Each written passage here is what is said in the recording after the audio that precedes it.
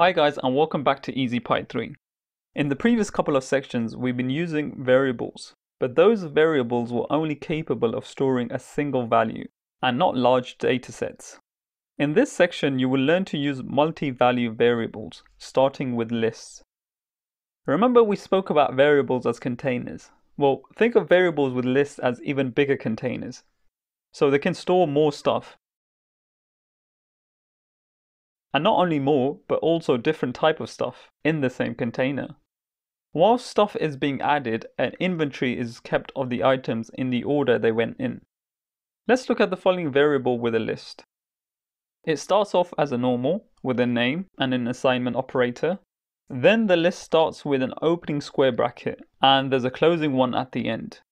Inside you have the values made up of different data types. If you look at the one on the end, it's actually another list inside the list.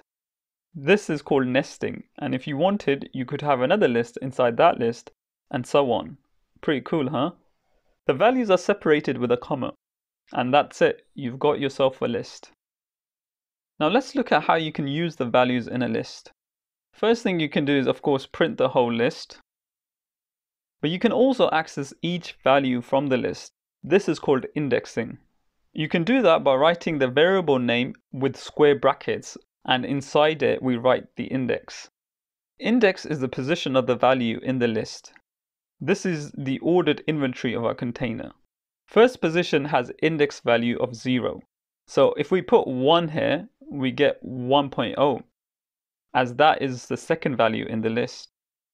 And if you want to access the values in a nested list, first, you need to give the index position of the nested list, and then the index positions within that list. You can also update the list by simply assigning a new value with the variable index.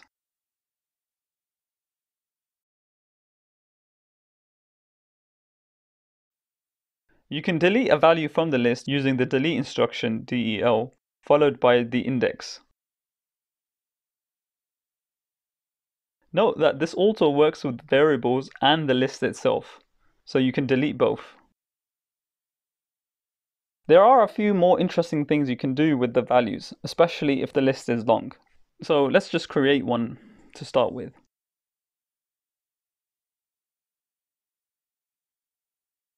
Okay, now you can check the length of a list by using a built-in function called len.